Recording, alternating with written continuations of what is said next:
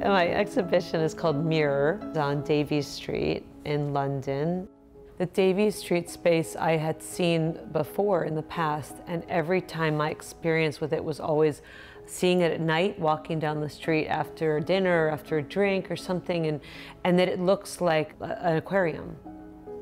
I wanted to make something that was scary at night. That was really my big goal, was that it wasn't joyful, it was dark and brooding, and that whatever it was there was looking back at you because you're looking at it.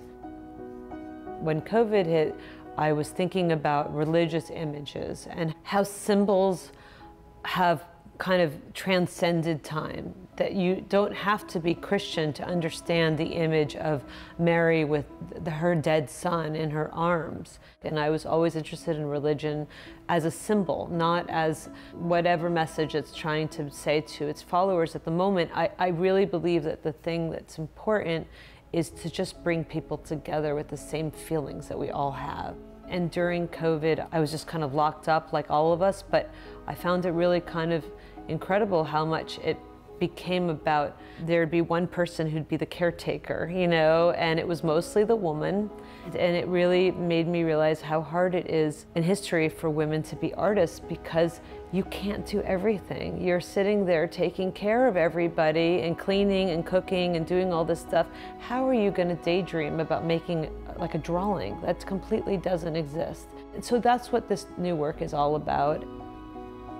It started with the Metal Storm piece because I was asked to be in a show about witches, actually. The theme was witches, and I've always loved Hans Baldwin Green, and I've always loved this particular drawing that he did of three women in a kind of sexy, scary, they're making fire and you could tell something bad's or good's happening.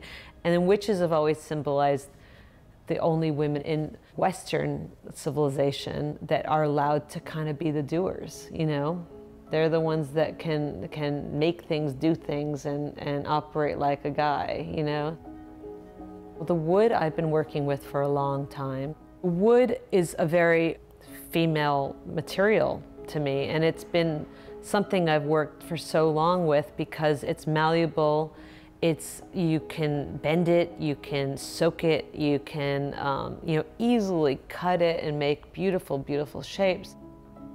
With my sculpture, with the Metal Storm, it's also a positive and negative thing, which is about duality. So the flat planes, instead of it being completely a carved image, it's actually more of a built-up image. So it's skeletal, comes from nothing and then gets built versus a big hunk of something that gets carved down. So the negative spaces with the positive spaces with this sculpture really echo each other.